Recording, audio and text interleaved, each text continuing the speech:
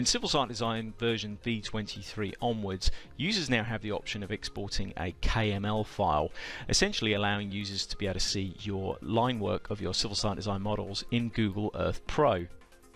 To do this, we can go to the Roads tab Utilities panel and click on the Export to KML button. You'll be prompted to choose a model that you would like to export. In this case, we're going to pick this one called Roads and Retail, and then click on Select. You'll then need to choose the data coordinate system. So in this example, I'm going to be going down and picking National Grids Australia, and then picking the projection file, which in this case will be MGA 56. Then we click on Apply.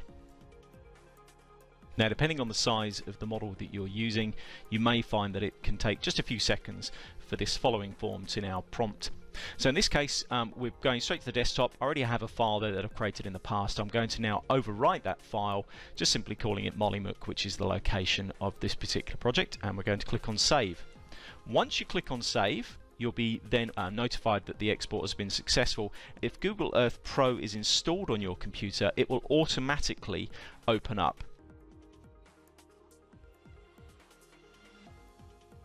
If your coordinate system of your model is in the correct location, you'll now find that that line work for that particular model is in the correct spot.